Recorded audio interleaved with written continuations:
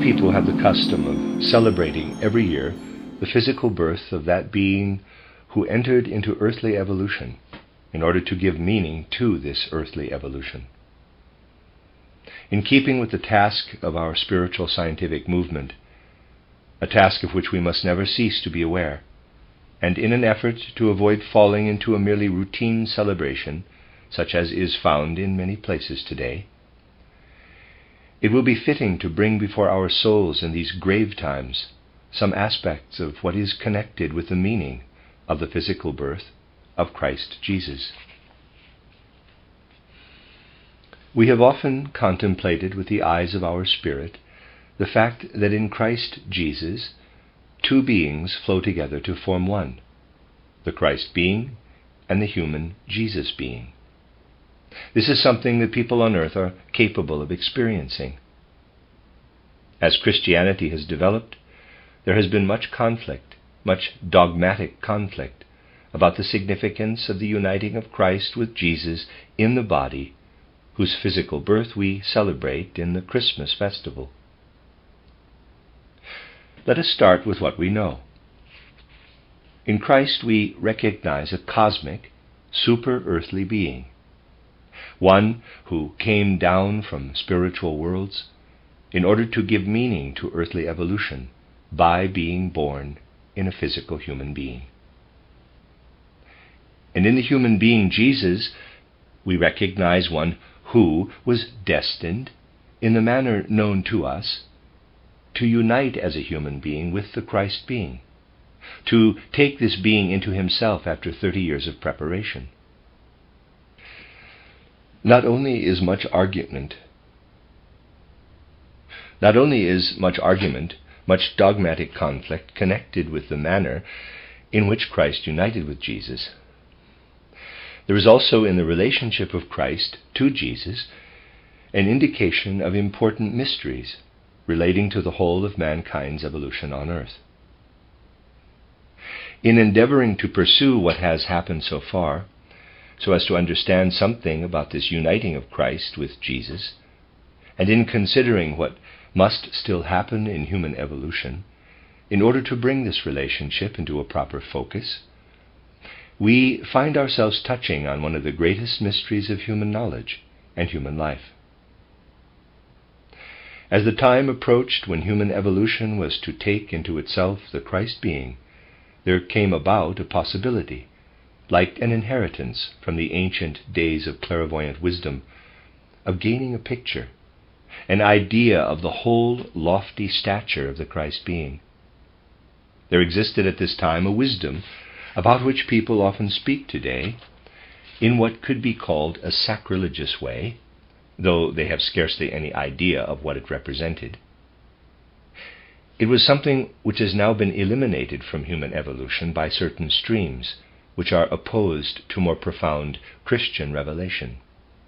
This was Gnosis, a wisdom into which much of the knowledge revealed to mankind by ancient atavistic clairvoyance had flowed.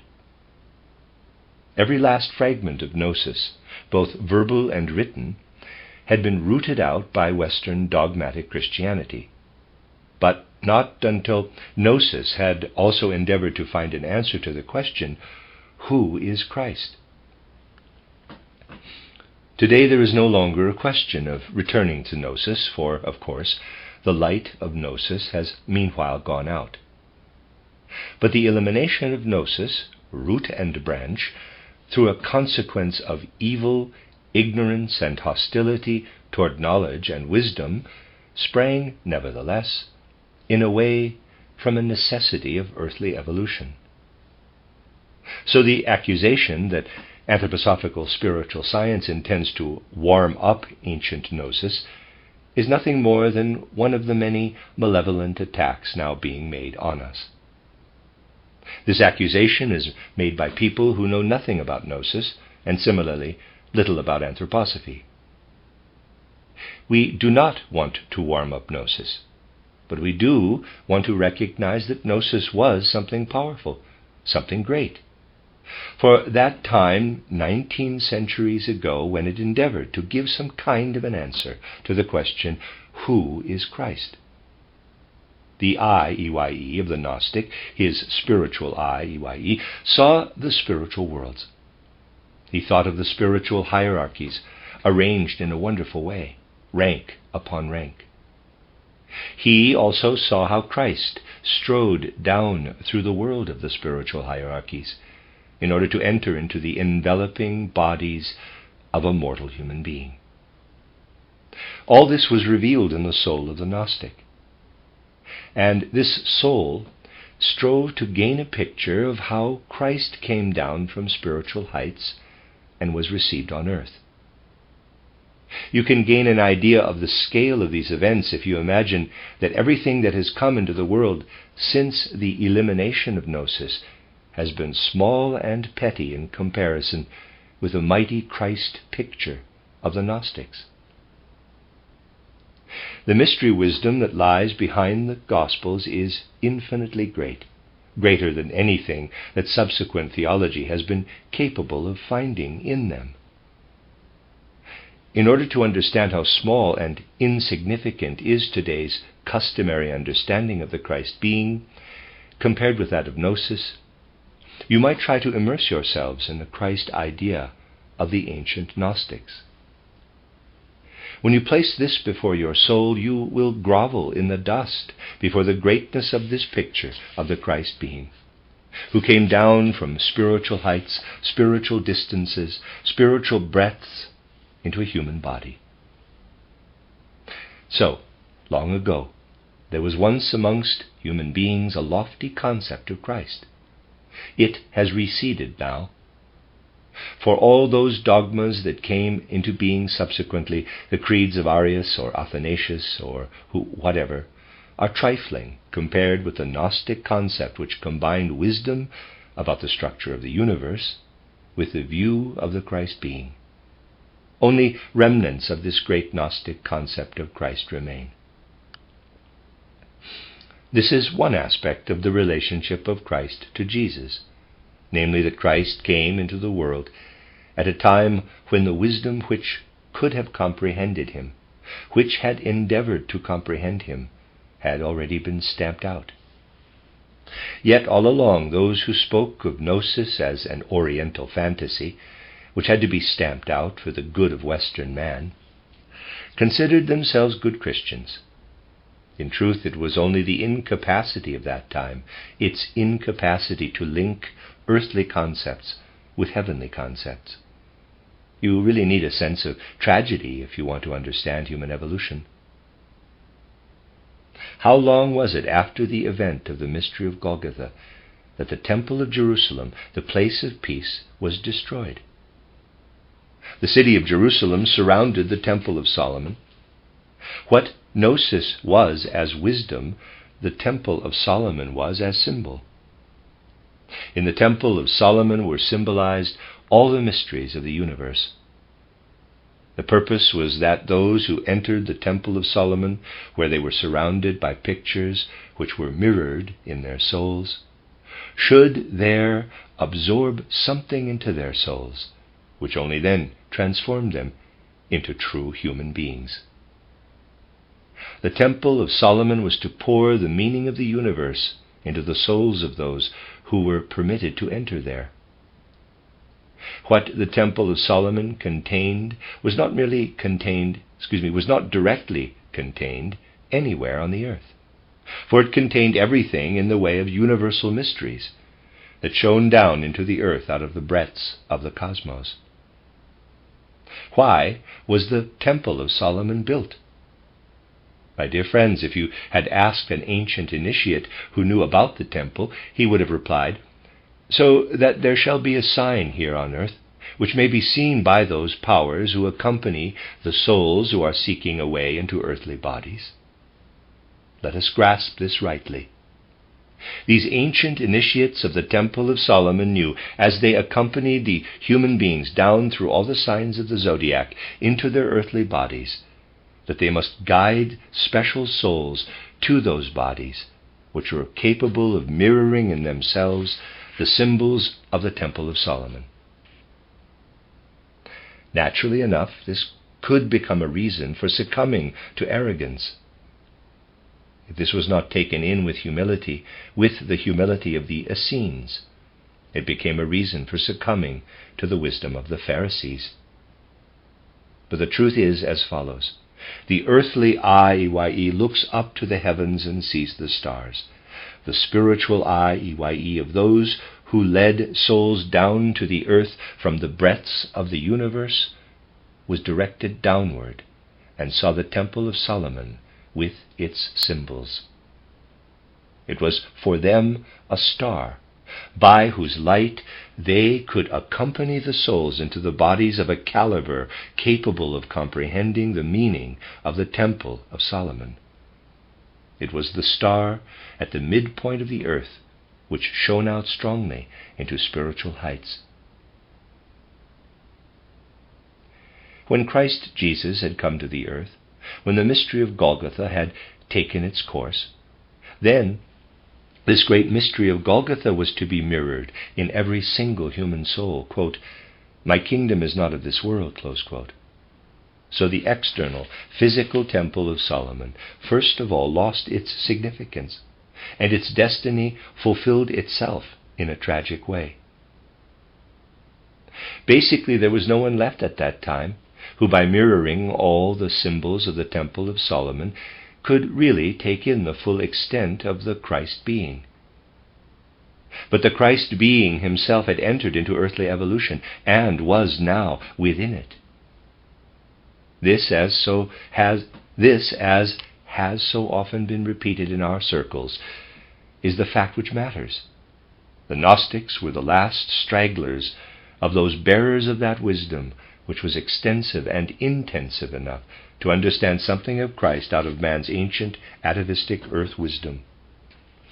That is one side of the relationship between Christ and Jesus. At that time, the Christ being could have been comprehended by Gnosis. But this was not part of the plan of evolution, although in what had been Gnosis there had been contained the full wisdom of the Christ. But now it can be said that the path taken by Christianity through the countries of the south, through Greece, Italy, Spain, and so on, was suited to extinguishing more and more the knowledge of what Christ really was. Rome in decline, Rome in disintegration, was destined to extinguish the understanding of Christ. It is a remarkable thing that, on the one hand, the relationship of Christ to Jesus worked in such a way that in Gnosis a high concept of Christ shines out and then dies away as Christianity passes through the Roman element, and that, on the other hand, when Christianity meets the peoples coming down toward it from the north, the concept of Jesus starts to take shape. The concept of Christ has died away in the south. Then in the north, the concept of Jesus appears, certainly not in a lofty way, but in a way that speaks to the souls of human beings. Something wonderful enters human souls at the thought of how a child is born in a consecrated night, a child who will take the Christ into himself. Just as in the south the concept of Christ was inadequate, so in the north was the feeling for Jesus. Nevertheless, the feeling was such that it deeply moved people's hearts, yet in itself it is not fully comprehensible. You have only to compare the greatness and majesty of what Christ Jesus means for human evolution with all the sentimental trifles contained in so many poems and songs about the, quote, darling infant Jesus, close quote, which move the hearts of those who in their egoism believe they are experiencing heavenly ecstasies. If you make this comparison, you gain an immediate impression of something that wants to enter into life, but cannot quite do so, something that combines with that other in such a way that the whole deeper meaning and significance remains in man's subconscious. Now, what is it that remains in man's subconscious? while the concept of Jesus, the feeling for Jesus, the experience of Jesus rises to the surface. It is extraordinary how this happened. The understanding of Christ sank down into the subconscious, and the understanding of Jesus began to glow in the subconscious. In man's subconscious, not in consciousness, which was powerless, there was to be a meeting and a balancing out of the Christ consciousness, which was fading, and the Jesus consciousness, which was beginning to glow in the subconscious. Why did the peoples who came down from Scandinavia, from what is today northern Russia, not take up in Christianity the Christ idea, which, to begin with, remained utterly unknown to them? Why did they take up the Jesus idea in Christianity? Why was it the Christmas festival which above all spoke to human hearts, awakening in them infinite feelings of holy tenderness? Why was this? What was there in this Europe which received from the South what was basically an utterly disfigured Christianity? What was there in this Europe that caused that idea to light up in people's hearts, that idea in which the Christmas festival, with its deep, deep content of feeling, is experienced? The people had been prepared, but to a certain extent they had forgotten what had prepared them. They had been prepared out of the ancient northern mysteries, but they had forgotten the meaning of the ancient northern mysteries. To discover out of the inner meaning of the northern mysteries that deep secret of how the feeling for Jesus entered into European soul life, it is necessary to go very far back indeed. These northern mysteries were founded on something utterly different from the foundation of the mysteries of Asia Minor, the mysteries of the South. These mysteries of the North were founded on something that was more intimately bound up with the life of the stars, with nature, with the earth's growth forces, rather than that which was shown in the symbols of a temple. Mystery truths are not the trifles certain mystic sects play around with today. Mystery truths are grand and powerful impulses within human evolution. Just as we cannot find our way back today through anthroposophy to Gnosis, to the ancient Gnostics, neither can mankind return to what the ancient mysteries of the North once meant for human evolution. It would be a foolish misunderstanding to believe that such mystery truths are being revealed now because of a desire to return in some way to what lived in them. For the sake of self-knowledge, it is necessary for mankind today to know what lived in such mysteries. For what, in the northern mysteries, involved the whole evolution of the universe was connected with what came from the earth, whereas the Gnostic wisdom, inspired by the cosmos, was connected with what took place in the far reaches of the universe. The mystery of mankind in its connection to all the mysteries of the cosmos, how it works when man enters on the physical earth into his physical existence. All this, at a certain period of earthly evolution, lay more deeply than anywhere else at the basis of these ancient northern mysteries. But it is necessary to go a very long way back, approximately to the 3rd millennium BC, or perhaps even further, in order to understand what lived in those souls who later took into themselves the feeling for Jesus. Just about where the peninsula of Jutland is a part of Denmark today, there existed a center from which emanated in those ancient times very important mystery impulses. However people may judge this with their modern understanding, I can tell you that these mystery impulses were connected with the fact that in the 3rd millennium BC, in this northern region, there lived certain tribes who only considered those people to be proper residents of the earth who were born during certain weeks in winter time. This came about because the temple priests of this secret mystery center on the Jutland Peninsula decreed that in certain tribes, the Ingaevones, as Tacitus called them, the sexual union of human beings must only take place during the first quarter of the year. Readers aside, I'm pronouncing Ingaevones as Ingaevones. End of readers aside. Every sexual union outside this period, decreed by the mystery center, was taboo, and anyone not born during the season of the darkest nights, in the coldest season toward the new year, was considered by these tribes of the Ingaevones to be an inferior human being. The impulse was sent out by the mystery center at the time of the first full moon after the spring equinox. This was the only time when those who felt truly connected with the spiritual worlds were allowed to practice sexual union.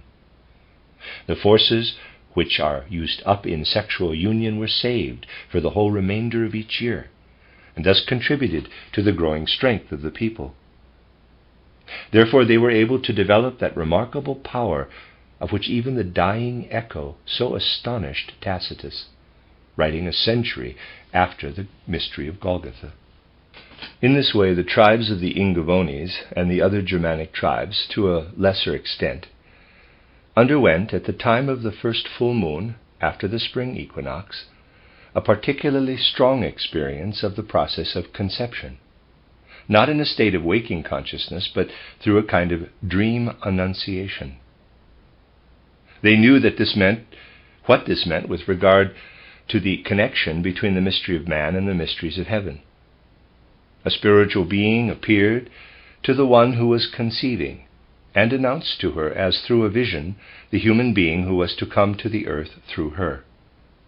There was no consciousness, only a semi-consciousness, in that sphere which human souls experienced during the process of entering into physical earthly reality. Subconsciously, the people knew themselves to be ruled by gods, the Vanir. They were not fully conscious in their intellect, but lived in a, quote, knowing dream consciousness, close quote. Practices which exist at a certain time and are fitting for that time often survive into later times in external symbols. In olden times, the holy mystery of birth was shrouded in the subconscious, which in turn meant that all births were crowded together in a certain part of the winter season. And it was regarded as sinful if human beings were born at other times. Later on, this was partly preserved, but only fragments passed over into later consciousness, fragments of which the meaning has so far remained undiscovered by any learning. Indeed, it is openly admitted that no scholar has succeeded in discovering any meaning. Fragments remain in the so-called Hertha saga. Except for a few notes, everything now known externally about the Hertha, readers aside spelled E-R-T-H-A, Hertha, or Hertha, end of readers aside. Let me read that sentence again. Except for a few notes,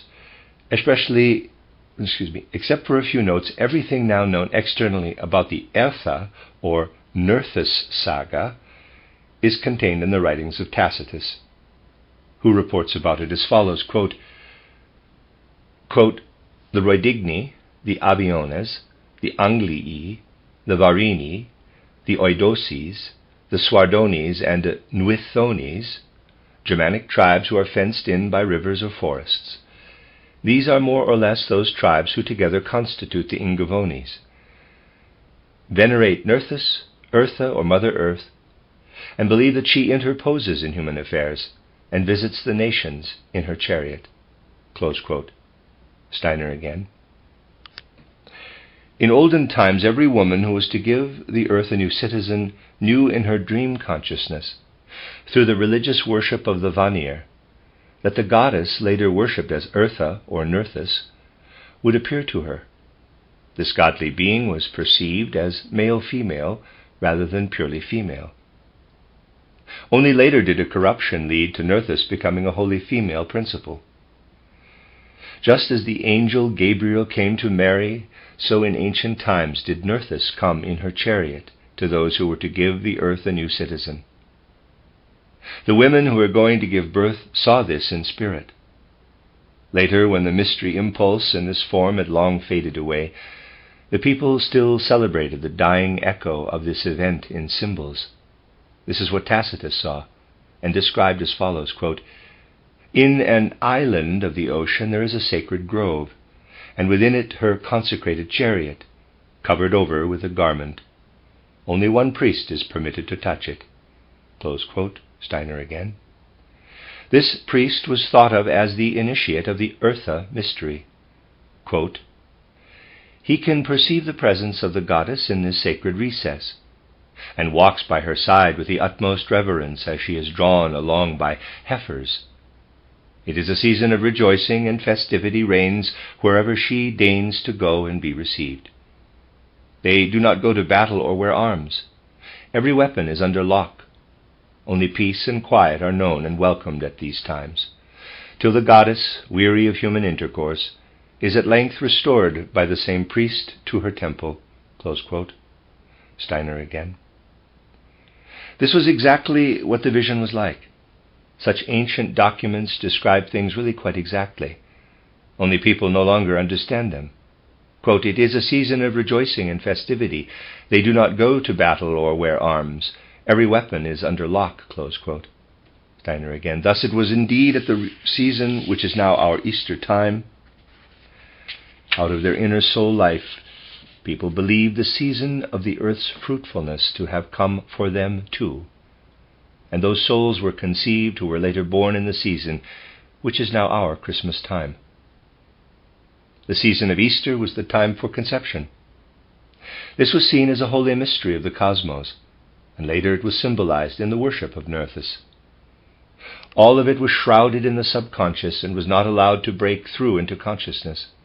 This shimmers through in what Tacitus says about this worship. Quote, "Only peace and quiet are known and welcomed at these times, till the goddess, weary of human intercourse, is at length restored by the same priest to her temple. Afterward the chariot, the vestments, and the divinity herself are purified in a secret lake. Slaves perform the rite, who are instantly swallowed up by its waters. A penalty to ensure that all who know about these matters are submerged in the night of the unconscious. Thus reigns a mysterious terror and a pious ignorance concerning the nature of that which is seen only by men doomed to die." Close quote. Steiner again. Everything that takes place in the world comes to have a luciferic and an Ahrimanic counter-image. The practices of the Ingaevones, which fitted properly into human evolution, related to the time of the first full moon after the spring equinox. But owing to the precession of the equinox, what remained in ancient times of what had once been a dream experience took place later and later, and thus became Ahrimanic. When the events of true ancient Hertha worship had gradually moved to a time approximately 4 weeks later, they had become Ahrimanic. It was Ahrimanic because the union of the human woman with the spiritual world was sought in an unlawful way, that is, at an unlawful time.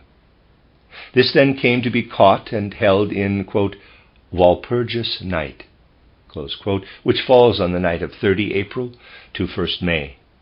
This is purely the consequence of an Ahrimanic time shift. You know that a Luciferic time shift goes backward, an Ahrimanic one is the opposite. So here the equinox is shifted forward, so that the remnant from earlier times manifests later. Thus the Ahrimanic Mephistophelian reverse side of ancient Hertha worship, its reversal into something devilish, later became Walpurgis night, which is connected with the most ancient mysteries, of which only this weak echo remains. Much of these mysteries lived on in the Scandinavian mysteries. There, in place of Hertha, is Frigg, who, in the symbolism of later ages, as spiritual science reveals, actually appears as a traitor to what really lay at the foundation. Something else also should be mentioned in connection with the customs of these mysteries. From the time of the spring full moon until the depths of winter, the fruit ripened in the mother's wombs. Then one such human being was the first to be born in the holy night, Among the tribes of the Ingaevones, this human being, the first to be born in the Holy Night, was chosen to become, at the age of 30, the leader for 3 years, for only 3 years. In those ancient times, this occurred every 3rd year. What then happened to him I might be able to tell you later on. Careful research reveals that not only is Frigg, Freya, a kind of secondary name for Nerthus, but that the same Ing, after whom the Ingaevones name themselves, is also a secondary name for Nerthus. Those connected with this mystery center called themselves, quote, the ones who belong to the god or goddess, Ingaevones. In the external world only, close quote, Ingaevones. In the external world only fragments remained of what was actually experienced. One of these are the words of Tacitus, which I have read to you. Another fragment is the famous Anglo-Saxon rune song, consisting of only a few lines. Every student of German philology knows it, but none understand its meaning. Quote, Ing was first seen by the men of the East Danes. Later he went eastward. Across the waves he strode, and his chariot followed after. Close quote. Steiner again. This Anglo-Saxon rune song contains an echo of what had happened in the ancient mystery custom of conception at Easter, with a view to a time of birth at Christmas. What took place in this connection in the spiritual world was known, above all, on the Danish peninsula. That is why the rune song says quite rightly, quote, Ing was first seen by the men of the East Danes, close quote. Then came times when this ancient knowledge fell more and more into corruption, so that only echoes and symbols remained. Altogether, human evolution became more suffused with what came from warmer climes. From warmer countries comes something which is unlike what comes from colder climes, where the season of the year is intimately linked with what human beings experience in their inner being. In warmer climes, the seed of man was sown all the year round. Of course, this happened also in the colder countries, even while the old atavistic clairvoyance still existed. But it was suffused in the ancient principles. It came to the northern regions when the Vanir were being replaced by the Aesir, and when, in the southern regions, the nature mysteries had long been replaced by the temple mysteries. It came northward, of course, still mixed with the ancient ways, when the Vanir were being replaced by the Aesir. Just as the Vanir were connected with imagining, so were the Aesir connected with being or existing in the material world, which external understanding wishes to grasp. When the northern people had entered an age in which individual intelligence was beginning to develop, when the Aesir took the place of the Vanir, the mystery custom became corrupted. It migrated to isolated, scattered mystery communities in the East. One alone remained, the one in whom the whole meaning of the earth was to be renewed, the one in whom the Christ was to dwell, was chosen to unite within itself what had once been the content of the northern mysteries. So in contemplating in the Luke Gospel the story of how the Archangel Gabriel appears to Mary, we may seek its origin in the true visions which occurred in what was later mirrored in the Nerthus mystery with its symbols. This had migrated over to the East. Spiritual science now reveals it, and only spiritual science can find a meaning for the Anglo-Saxon rune song.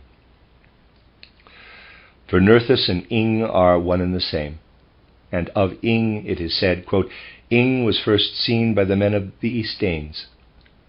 Later he went eastward. Across the waves he strode, and his chariot followed after. Close quote. He strode, of course, across the waves of the clouds, just as Nerthus strode across the waves of the clouds. What had been general in the colder regions became singular, a single event. It took place as a single event, and as such comes to meet us again in the description in the Luke Gospel.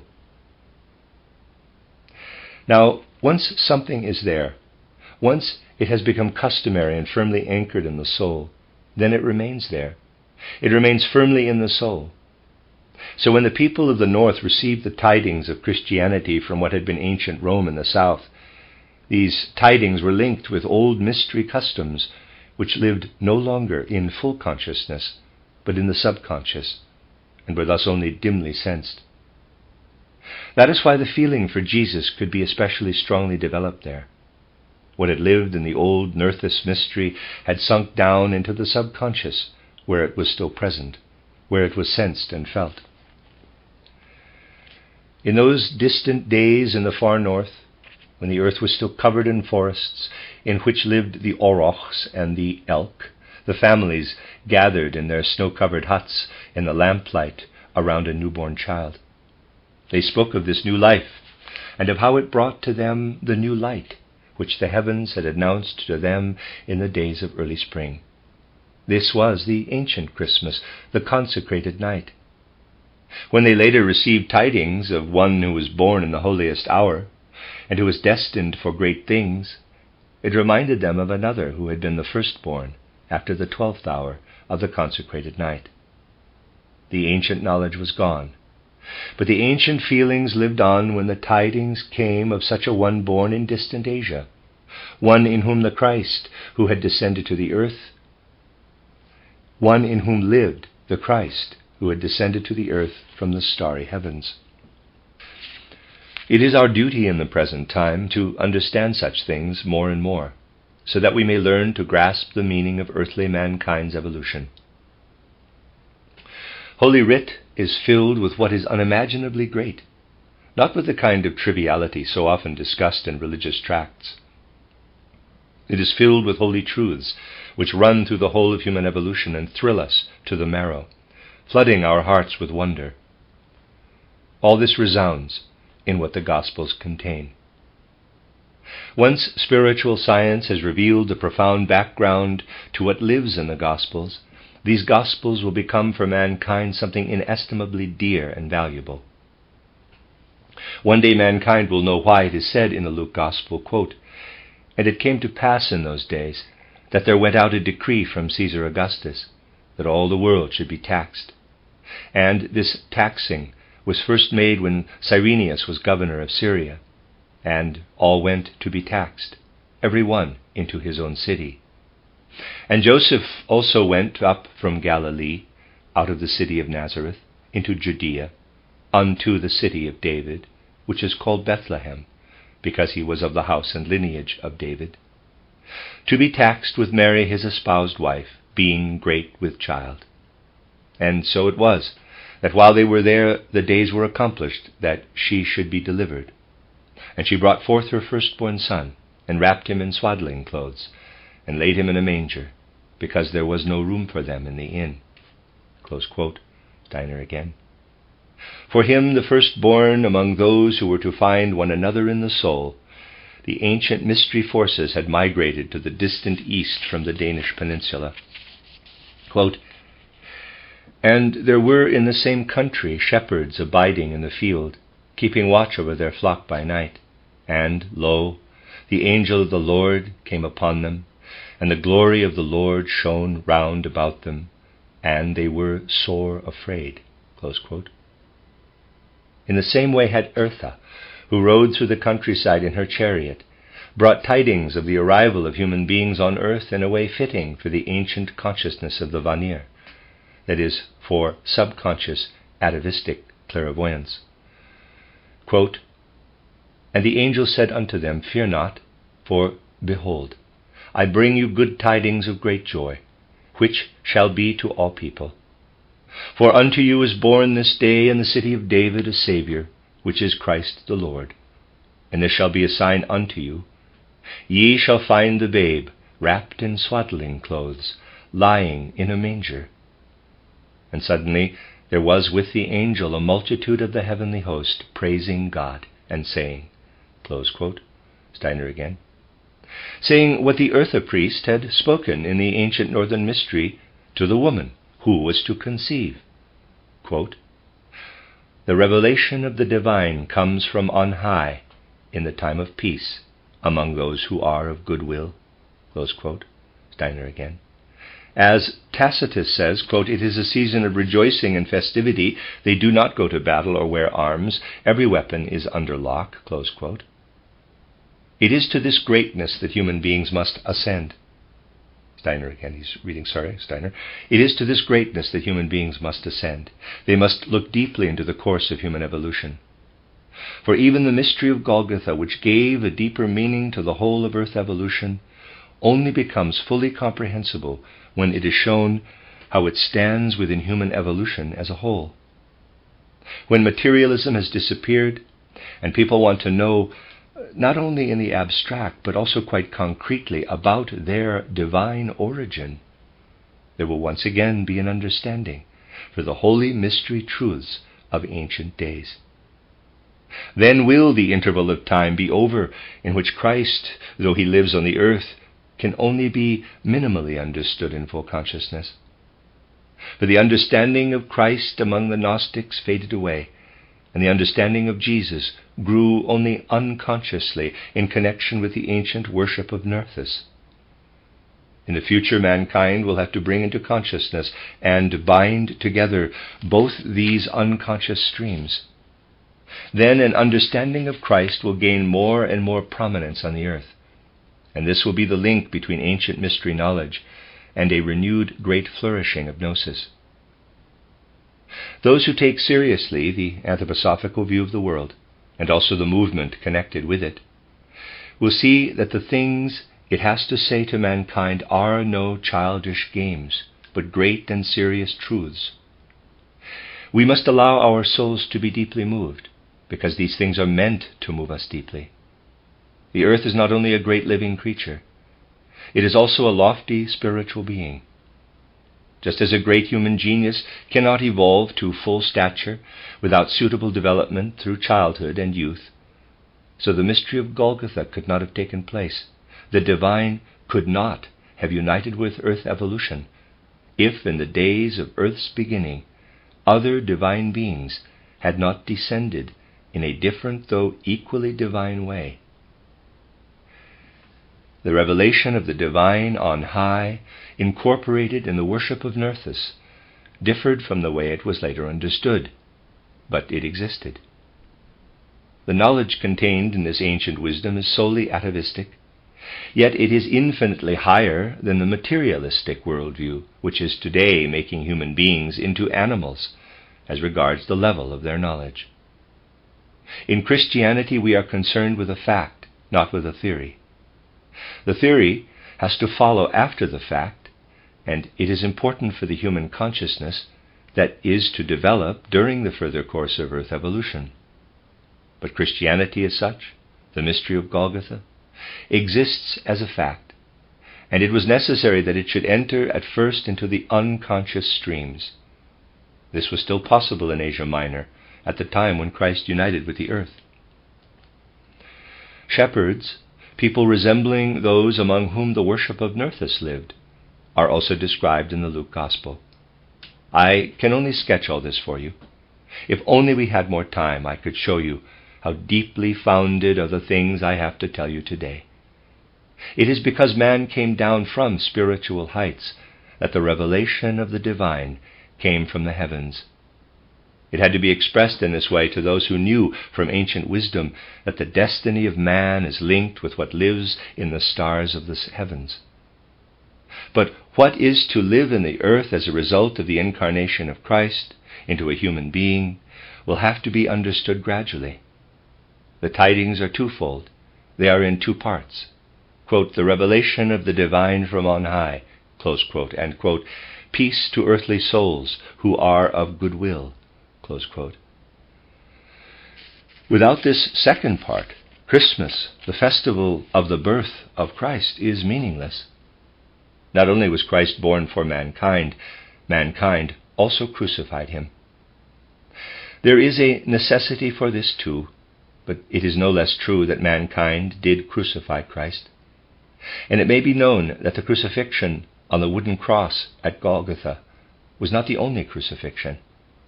A time must come in which the second part of the Christmas words may be understood, quote, "peace to men on earth who are of good will," close quote. For for the negative too may be felt and sensed, namely, that mankind today is far removed from a proper understanding of Christ and the Christmas mystery. Surely it must cut us to the quick that we live in an age when mankind's longing for peace is shouted down. It is almost dishonest in these days, when mankind's longing for peace is shouted down in the way it is, to celebrate Christmas at all. Let us hope, since we are not yet confronted with the absolute worst, that a change of soul may take place, so that in place of the shouting down of the longing for peace, there may come Christian feelings, a will for peace. If it does not, it may not be those who are striving in Europe today, but instead others who come over from Asia, who will one day take revenge for the shouting down of the longing for peace, and bring tidings of Christianity and of the mystery of Golgotha to the ruins of European culture and spiritual life. Then the record will be indelible. At Christmas in the 1916th year, after the annunciation of peace on earth to human souls who are of good will, in the 1916th year after the tidings of Christmas, mankind succeeded in shouting down the longing for peace. May it not come to this. May the good spirits who work in the Christmas impulses guard Europe's unfortunate population against this.